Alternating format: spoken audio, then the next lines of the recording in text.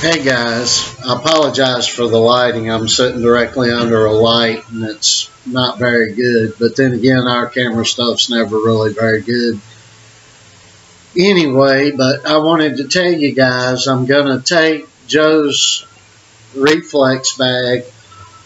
This is solid steel here. This is constructed. It's very heavy. And this ain't the bags like you'd get from Tidal or Everlast or whoever sells the rinky-dink ones. You can spend, I believe, $1,000 or $1,500 on a Cobra reflex bag as well, which is ridiculous. This was made, handmade by a machinist in Bogota. And I don't know if it'll show up here, but you can kind of see this is solid steel, and Joe snapped it. And we've had a lot of problems with equipment, and the equipment that we use here at the house, of course, only Joe uses. So it's not like you'd be in a gym where you'd have a bunch of normal equipment breakdowns or malfunctions. I can't remember, maybe I'll go back and look and see I believe I took a video. I know I took some photos where Joe's just busting the hinges off of the speed bags and stuff, and really I don't mind replacing any of the stuff because it makes me happy that Joe's such a hard hitter. But with these reflex bags, they break and bust and tear up. But this thing ain't supposed to do that. Again, this is solid steel. This thing is heavy. The whole thing is constructed heavily. The whole base is heavy. And of course, the speed bag hinges are steel. But I wanted to tell folks, if you're having any problems, especially the gym owners in your gym, when we switched over, I don't know who makes it. I know someone else makes it, but we switched over to the UFC hinges and bases for the speed bags, and we haven't had any problems as of yet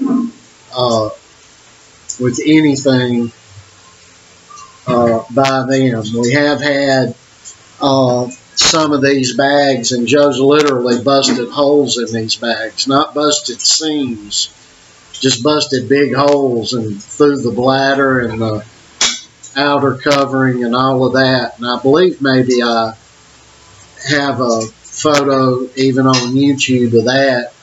So he's a hard hitter, and I'm very proud of that.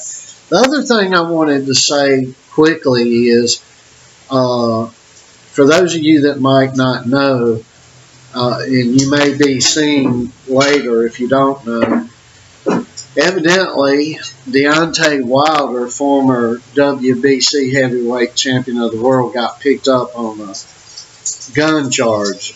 I guess that his car was stopped and they searched and he had a concealed gun. Problem really is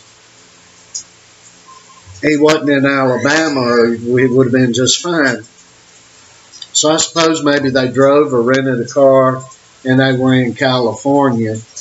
But a lot of people are ragging on him right now. And folks, let me tell you something. If you think number one, if he's going around without security, he needs to have a gun on him. If he doesn't have people around him carrying firearms, he needs to have one. People will try you when you're famous, and especially if you're a professional athlete, or specifically a boxing or UFC or bare knuckle champion. You can run into people out there that'll try to test you.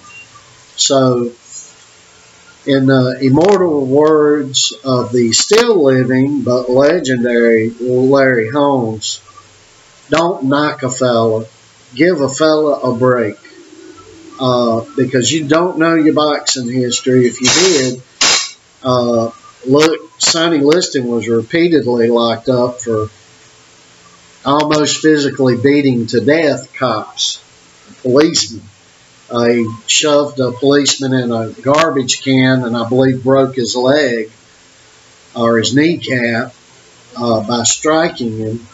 And folks, you gotta. We're fortunate around here. I've had my share of scrapes and skedaddles and troubles. Joe's is what you'd call a square. I guess you still use those terms, thank God. But a lot of these guys, and you want them to come from riled up incidents in life, because if none of these guys have battle scars on them, you will see no boxing. You will see nothing real. And it's getting today to where you're not watching real boxing anyway. And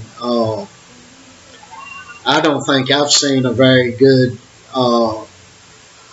fight since maybe Gaddy Ward. I can't remember. I'm sure there's been some good fights since then. The Fury Wilder saga was very good too. So that was after Gaddy Ward. But again, in the famous words of Larry Holmes, don't knock a fella, give a fella a break. That's nothing. And we should hope that our champions and recent former champions are arming themselves when they are traveling, because if they don't have guards, they need to be armed. So I just wanted to say that quickly too. I want to say God bless everybody, and we'll see you. Maybe we'll put something out tomorrow. Hopefully I can get this bag this spring welded on to the insert that goes into the base, and hopefully we can get that welded somehow or another to repair this thing. Hopefully they don't have to make a new spring and whole assembly for this, because I don't know of anybody around here that can do that, and I'm 10 hours away from Bogota, so that's a far stretch. So, and this is about the only thing we really put out for Joe. We don't like showing what we're doing. Young boxers, please don't be showing all the stuff that you're doing. Even the sparring that we've put out has been very slow, easy sparring. It's been nothing highly aggressive or showing all of Joe's wares or anything like that. And you don't need to be out here showing everybody everything, or people just look online and they'll figure you out. I'm going to have a video coming out. I'll probably put it out tomorrow, where a friend of ours, if you're watching this, I know you'll know it's you. I'm not going to mention the state you're in, but you are in the South. This is because I don't want nobody to see that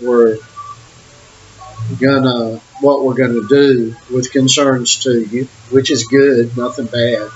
But we're just gonna try to give you a few things to do, because you've been blessful enough to blessing us that we've been able to see some of your matches in tournaments.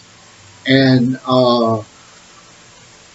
Joe and I both have sat and studied some film with you, and we're going to try to. We've come up with two little things that we think is going to change your boxing world, and especially change your rematch with this fella that I don't think beat you anyway, but you lost narrowly on points too. But I have a funny feeling that if you just use a little bit of what we're going to show you tomorrow, that nothing will be up to points the next time. So to you, friend, we love you. And to everybody else, we love you too. And thank you for watching this video. And hopefully we'll get this bag fixed soon and get some more shorts out. Short videos. We're at, I believe, around 975 or 78 subscribers. And we really want to break that 1,000. We don't have the hours built up for Joe to make any tournament traveling money or anything like that could help him out a little bit on possibly maybe going to the UK or certainly to the US, which is going to be very expensive for us, but we'll do it anyway. We'll always find ways to do what we need to do. And blessings to everybody, and hopefully we'll see you soon. Everybody have a good evening. Much love to you, and may the Lord Jesus bless you.